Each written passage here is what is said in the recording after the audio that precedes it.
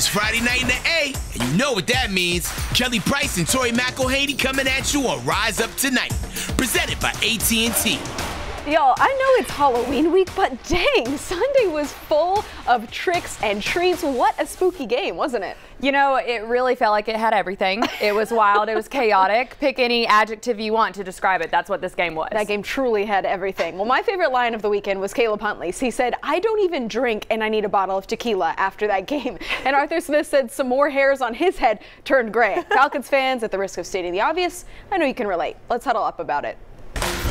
Let's huddle up with Kelly and Tori on the world of Falcons football.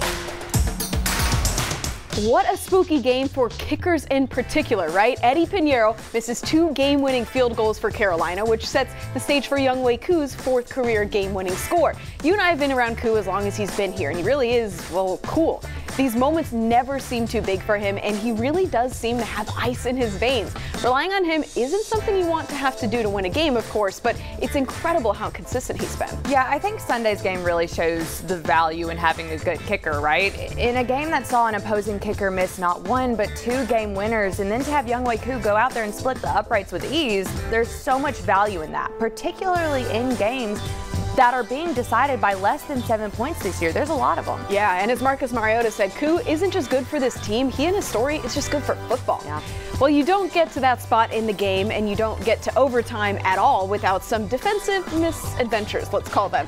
A lot to unpack regarding the Falcons' defense in this game, its shortcomings, and yes, injuries are a factor, but they're never an excuse. And it's not like the injury situation is just going to magically get better this week. So what can this young squad do now, Tori? They've put some stuff on film that the Chargers and opponents coming up here are going to look to take advantage of, which is something I feel like I've been saying for 2 weeks now. What's next? Yeah, what's standing in the way of this defensive potential, in my opinion, is getting off the field on 3rd down. Let's use last Sunday as an example. The defense did a good job getting Carolina in 3rd and medium situations, a good spot to be in, right?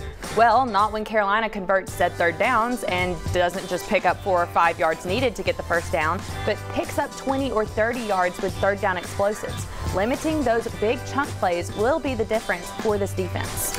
Those Monday film sessions are always a little nicer after a win and when you're atop your division. But let's be freaking for real.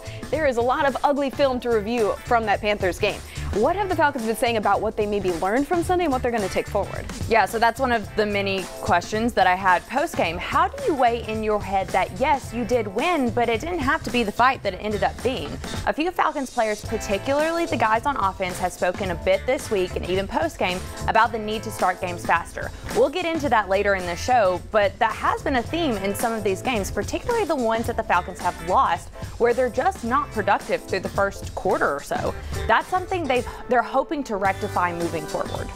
As we talked about, spooky things going on during that game on Sunday, but there were some Halloween vibes before the game too. We're Walkin In, presented by Wells Fargo. You can't really tell, but that is Mike Ford. Not only did he score at the costume shop with the creepy mask, but I think because it's such a showstopper, the tie-dye ghost shirt gets a little overlooked, and I think that's actually my favorite part of this look. Here, I'm actually going to be really honest with you that I didn't even see the shirt that he was wearing until this moment right now. I just couldn't get past the mask. But now that you point out the shirt, I actually kind of love it. Can I have it? Because it's cute. So cute. And we have a glow-in-the-dark moment, which we love. Well, when you're about to make your first NFL start, you got to show out, right? That's exactly what Cordarrelle Armstrong did. Creamy soft leather jacket pops with some black shirt and jeans. The black and white kicks, so fresh, so clean. Cordarrelle Armstrong may be facing test after test on the field, having to face receivers like Jamar Chase and DJ Moore, but man, he is acing these fit tests pregame. Absolutely. Well, look at the expression on Michael Pruitt's face. He already knows he was going to be a star of our Falcons Fits coverage this week. We have no choice but to stand this incredible animal print dress shirt, which also has a really great collar I adore, but can we also get a little commotion for the Louis Vuitton sneakers? They really bring the cheetah vibes full circle. They do, and y'all already know if someone is wearing cheetah print or any animal print for that matter, that Kelly and I are going to include them. We have to, and this fit shows exactly why we have to, because oh my gosh, look at it. He gave us no choice. We had to go with it. Well, we're going to take a little trip down memory lane now, guys, as we ask them what their favorite TV shows were as a kid in our question of the week. I had to say Drake and Josh. Oh, Drake and Josh was good. That was a good one. Yeah. That's a low-key good one. Yeah, Drake and Josh. As a kid, SpongeBob. Write that down, write that down! Yeah, definitely. I say my favorite show is probably Rugrats. I watch Rugrats all the time. I'm too old for that silly kid stuff. Too old? Yeah, I got responsibilities now. Responsibilities? That means I'm not allowed to have fun anymore for the rest of my life. Yeah, Rugrats all grown up. Yeah, I like that. Mine probably was a mixture of Phineas and Ferb and Jimmy Neutron. Dang, that's a tough one. I would say either Ed, Ed and Eddie. That's a cartoon, but either that or the Boondocks. Got so many, bro. Off the top of my head, I'll probably say Proud Family. Today! Oscar, what are you young about now? Today! But I got buku TV shows. I was a big Disney Channel guy, so we'll go Sweet Life of Zach and Cody, for sure. So many good ones So many. there. Boy Meets World, Lizzie McGuire come to mind for me, but for me, Kim Possible was really my redheaded representation in cartoons growing up. And speaking of Halloween, I've dressed up as Kim Possible more than a couple times. I'm Here's proud of the it. thing, I've always wanted to dress up as Chico. So Perfect. next Halloween, you go as Kim Possible, I'll go as her villainous counterpart. Perfect. I love it. I love a themed costume, and we've got it figured out for next year. Well, coming up, maybe my favorite guest so far this season we've had on, rapper, producer, New York Times bestseller, huge Atlanta sports fan Lecrae pulls up later in the show for a great conversation about his new album, which is out today, and much more. Stick around for that. Y'all won't want to miss it. Plus, the Falcons had some fun with service members from Dobbins Air Reserve Base this week on their off day. That story is coming up next on Rise Up Tonight. Rise Up Tonight is presented by AT&T and brought to you by Georgia Lottery. Today could be the day. By Home Depot, how doers get more done. By Mercedes-Benz, the best of nothing. And by Truist, committed to a better future.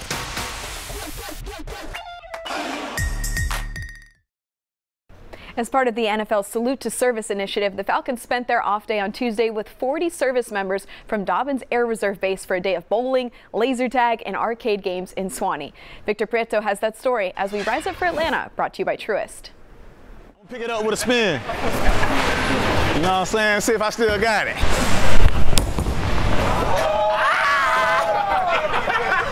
I'm hungry.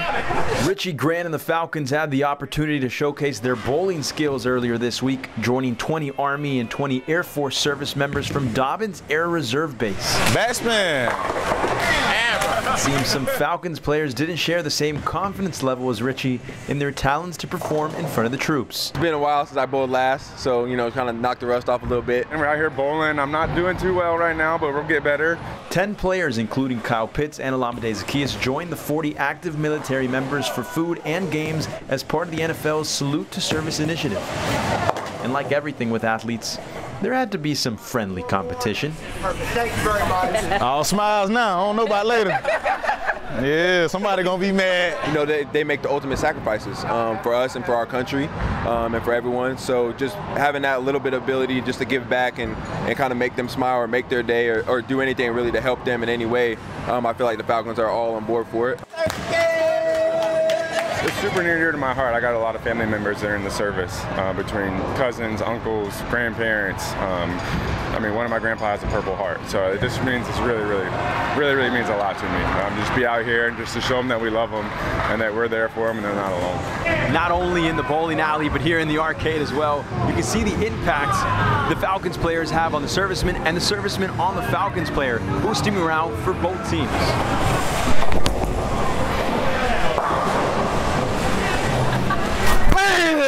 One? Oh, no. Just one. I'm gonna walk off on y'all. You could see our smiles. Look at them. They're all happy. So this is a morale booster. We need this. We've been cooped up for COVID. We're playing and we're talking food and bowling, good or bad, right? It's a wonderful thing. I'm just so happy that this is happening.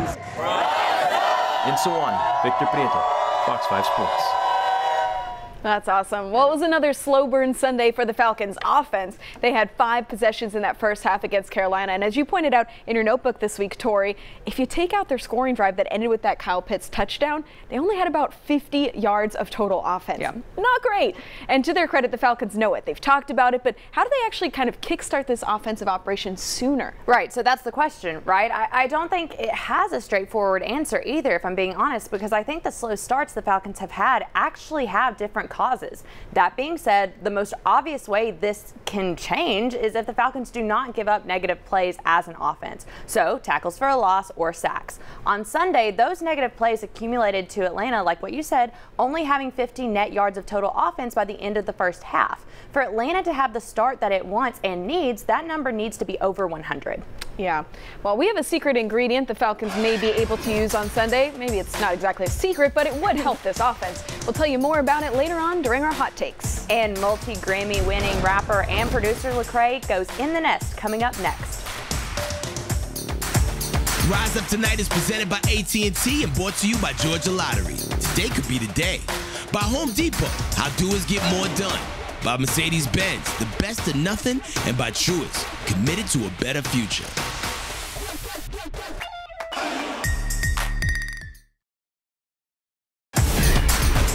Welcome back to Rise Up Tonight. Let's head in the nest with Kelly, Tori, and this week's special guest, brought to you by Mercedes-Benz. Well, in the nest with us tonight, I am really excited to welcome multi-Grammy winning rapper, record executive, entrepreneur, activist, and New York Times best-selling author, Lecrae. There is a lot on your resume, man. I'm also an undrafted free agent. So there you go. There you go. Know that as well. So many things on the resume. What is something that you were kind of the most proud of on your among those things? Oh man, I think you know, honestly, for me, it's being able to be a New York Times best-selling author. Even though I'm a musician, I've been doing music so long, I never realized that I would be able to write and be able to tell my story in that way. So that was pretty amazing. Yeah, that's pretty dope to be able to say that. That's pretty awesome. Well, Church Clothes 4 comes out today, or came out today, I should say. Well, let's talk about the inspiration for this album for you. I mean, the pandemic, the racial reckoning in America over the last kind of year and a half, 2 years. How much of that inspired this album, and how much of it was something you're kind of pouring that all into?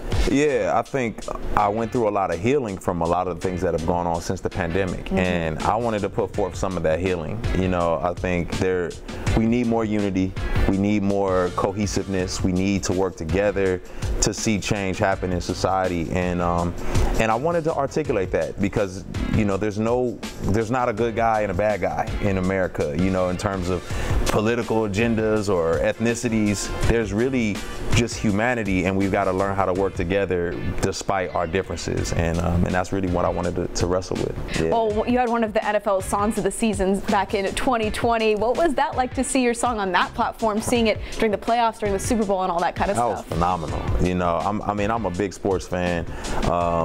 You know, I grew up playing football, basketball, ran track, and so for me to that integration of music and sports, first of all athletes want to be artists, and all artists want to be athletes. I'm actually the fusion. So back to the fusion. Exactly. I love it. I don't know why I haven't been drafted. So all the major league sports are missing out on me, but it's cool. I understand the intimidation. You can't do it all. Yes. But that was really cool to see the NFL use the music like that. We were talking before we got on here about how big of a sports fan you are and how big of a sports fan your wife is. Oh my God. Huge Falcons fan. Oh my God. Talk about kind of that fandom. Listen, she's next level. Like, you think in the household the husband is usually the one.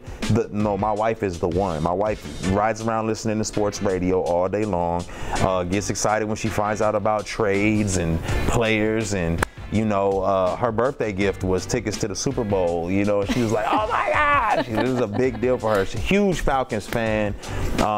You know, back in the day, we not got into it, but you know, I felt like Matt Ryan, you know, he did his thing and it was time to move on, and she thought that I needed to slow my roll. But, you know, I won that one. Yeah, well, I will refrain from comment on that. Who's her favorite player now, and maybe your favorite player on this team? That's a good question. I would probably say she's a huge Ridley fan, and that's just been her thing. You know what I mean? So I know it's a rough one. So past the present, I'm loving Pitts. Kyle Pitts is amazing, and I mean, I don't know about my favorite, but and then also the kicker. Oh my gosh, Younghoe Koo. Yes, she loves Koo. That's weird. How can you not? I don't. It's like the kicker's like your favorite player. She's endeared to him. It's like a thing, and so Koo, stay away from my wife. But yeah, so it's crazy. It's funny you mentioned that. I feel like a lot of fans have gravitated towards him because he has a really interesting kind of story. Yeah. So it's funny, and obviously game winner, 4th game winner this week. So very timely fandom there. The thoughts on this team? I mean, you've tweeted about the Falcons before, and obviously it's been a rough ride for a lot of Falcons fans for a couple of years. But to be atop the NFC South right now, 4-4. What's it like to kind of ride with that? Yeah, I mean, it's kind of that catch-22. You're excited, but then you're also nervous because the Falcons will keep you on the edge of your seat. It's like they're gonna fight hard to the very end, but sometimes a mistake may happen that puts you in an overtime with the Carolina Panthers of all teams, and so you're like, well, what is going on right now? So I'm excited. I'm looking forward to seeing what happens. I was nervous after the Saints game and just like, hey, what's going on, Falcons? But I'm excited to see how we pull out at the end of it all, being at the top of the NFC South, and I think as they gel, as they figure some stuff out, it'll be better.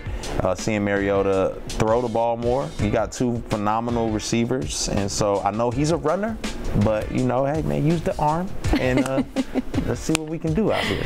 And then switching it to basketball, I read that you signed a 10-day contract with the Hawks back in the day. Yeah, Tell me about that. See, the Hawks, man, the Hawks are a phenomenal organization because they respect the skill that is within me, okay? And that's what's really smart about them. It just didn't work out because I was a little bit too intimidating for a lot of the players. And, I had Grammys and book sales, and it was like distracting for a lot of them. And Can't be a distraction. I couldn't be a distraction, and so it was kind of like, I was like, all right, no big deal. I'll fall back and give Trey his shine. So that's kind of, and now we got Murray and Trey, and so I told Trey, listen, Murray's here. You guys run it, because if I was there, neither one of you guys would get the love you deserve, and so I want them to get that. Yeah. All right, well, thank you so much for joining us. What an awesome conversation. If anyone wants to catch the full thing, head to fox5atlanta.com. The full conversation will be on there,